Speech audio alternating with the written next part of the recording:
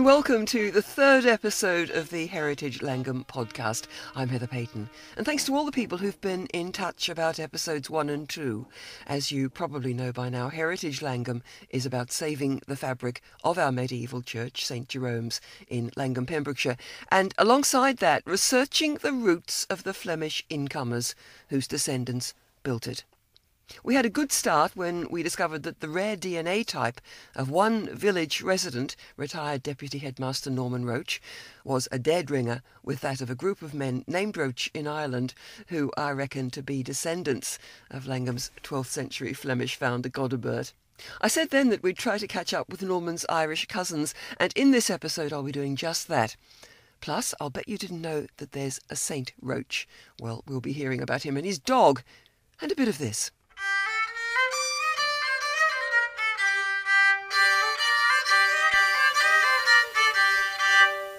We'll be meeting the medieval orchestra who will be gracing our planned celebration of Sir David Roche's wedding with Lady Joanna in the autumn. Now, that particular Sir David turned out to be one of many. Godebert's descendants, having built Roche Castle, took the name de la Roche. Godebert's sons Richard and Rodebert helped Strongbow invade Ireland in 1169, and they stayed to found a dynasty, a remarkable number of whose menfolk were called David.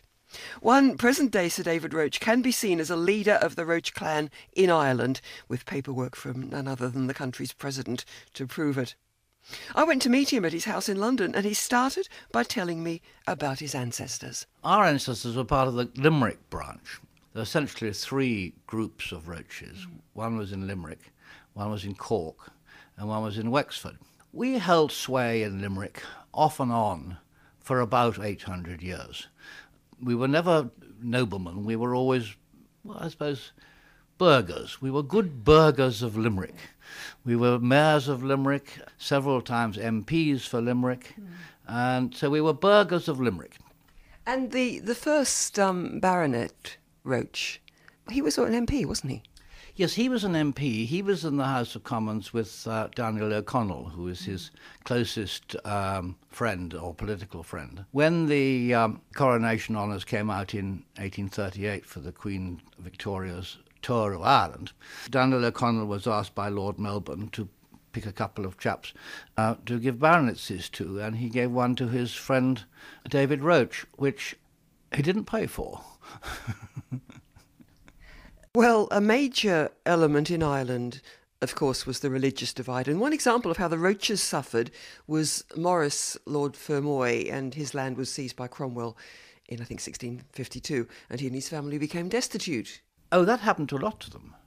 Oh, yes, we've had lots of lands taken away and lots of heads chopped off and hangings over the years. But in Limerick, they sort of worked it differently. They had to work the system so that at least one was a Protestant and one was a Catholic, so that if anything should go wrong, they would be able to hold on to their lands, having learnt the hard way.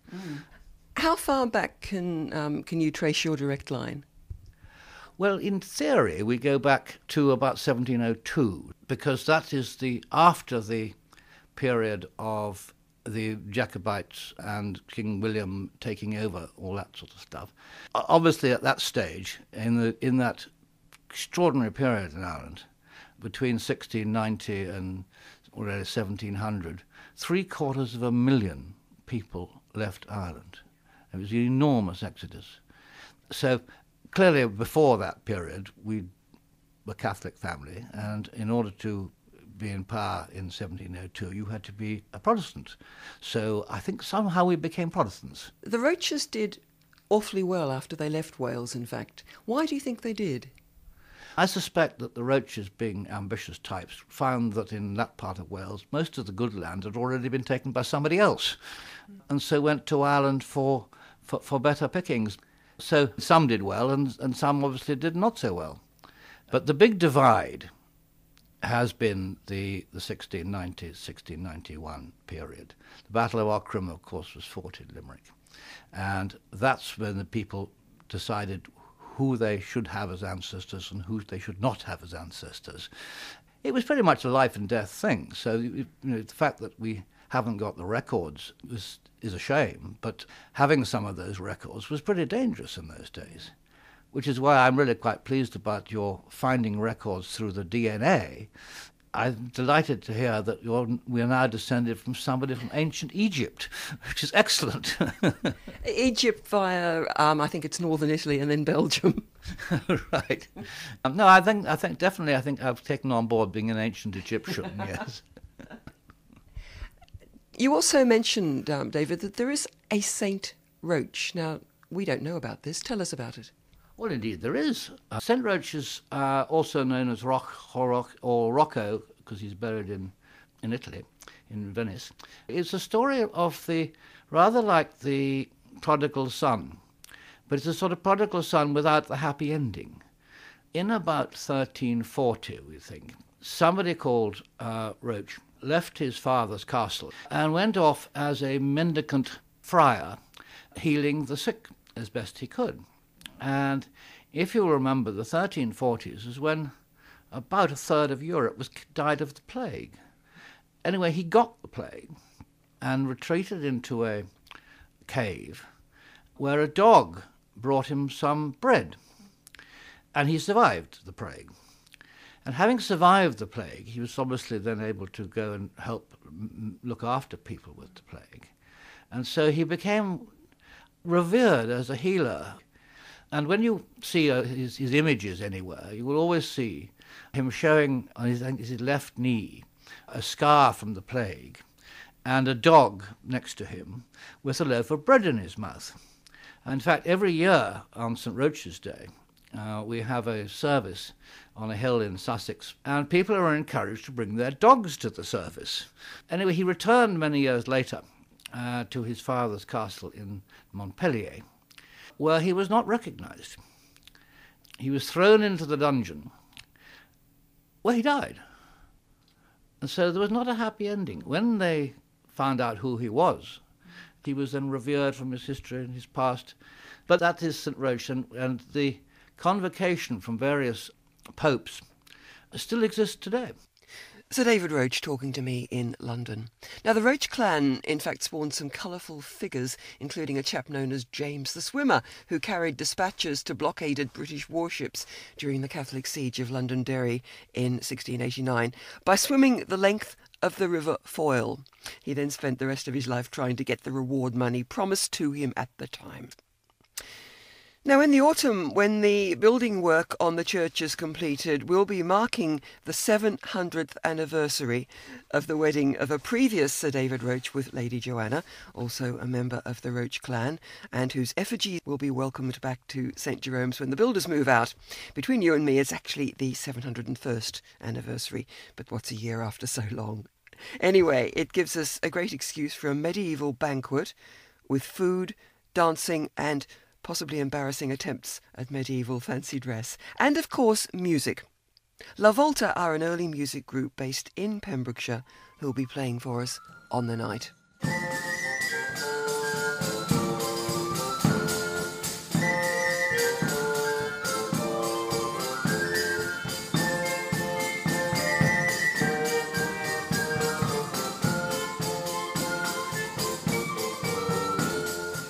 My name is Stuart Evans. I started the early music group La Volta.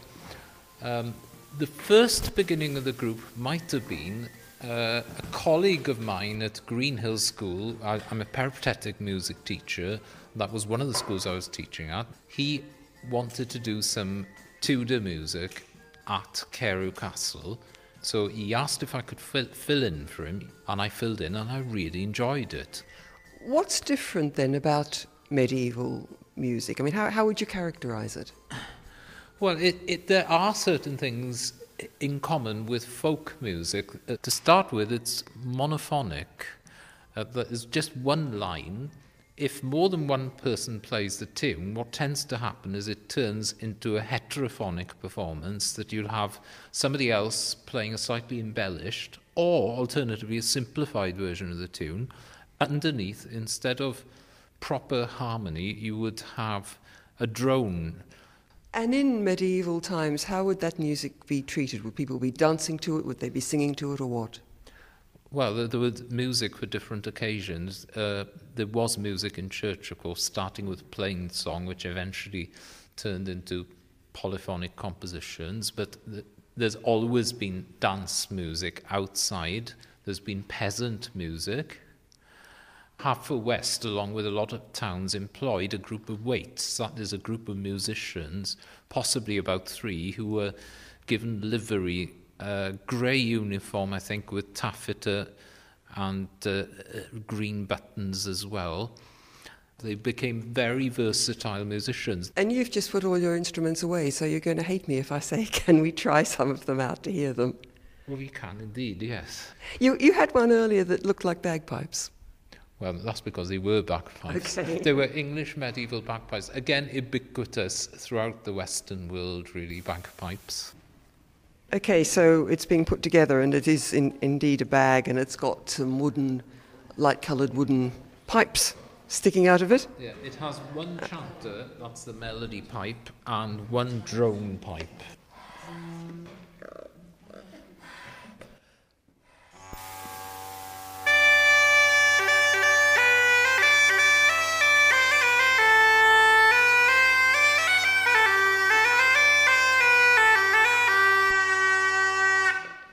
Should have tuned the drone up beforehand, really, but that gives a rough idea of it anyway. That's brilliant. Thank you very much. My name's Basil Forrow. I play sitan, bass viol, harp, and I blow the crumhorn and the recorder. I was a physics teacher, and I was teaching physics one afternoon in my A-level group, and I turned round to the board, and there, just out of my line of sight, Stuart came up to me and he said, I hear you've got a harpsichord, I hear you've got a crumhorn and a harp. Would you like to come and join our group? You say crumhorn. I've always wanted to know what a crumhorn is. Well, a crumhorn is a wind cap instrument, like a bagpipe. It looks like a walking stick, Right. a hollow walking stick. There we are. It's got a double reed at one end, and it's got a cap over the double reed, so your mouth doesn't touch the reed.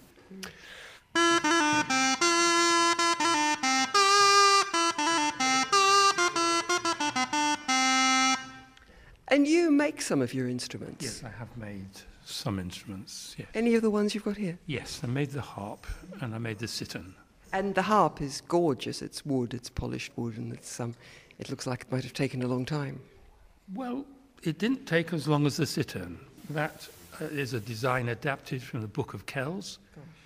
And in the Book of Kells, that design is 3/8 of an inch long. So I expanded it.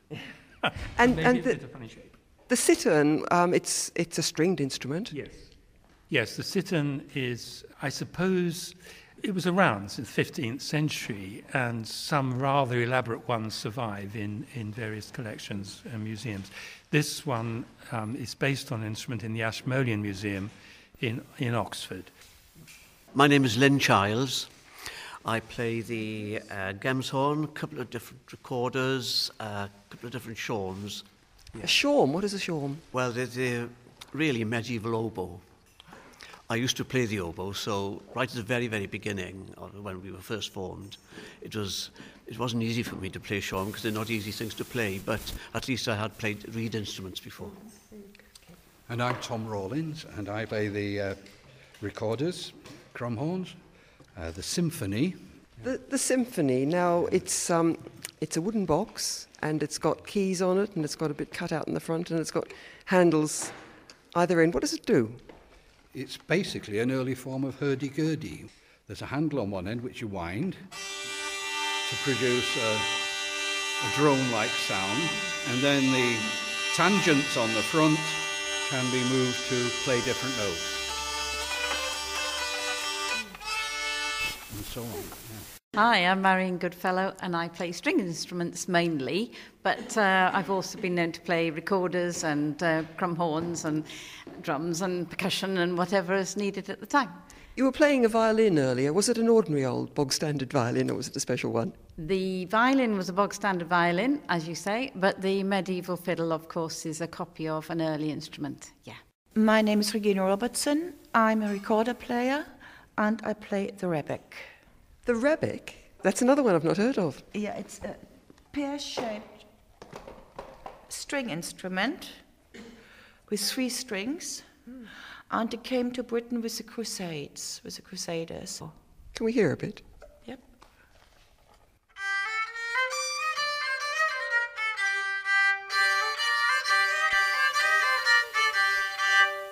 The music and the members of La Volta, and as well as playing for us at the wedding banquet, they'll also be providing the music for the app and the DVD that'll bring Llangwm's history to life. That's it for the month. Do tell us what you thought of this episode via the website and anything you'd like to hear in future editions. As ever, huge thanks to our lovely financial backers, the Heritage Lottery Fund and Cadw. Thanks to them and thanks to you for listening. But before we go, do you fancy a bit more of La Volta?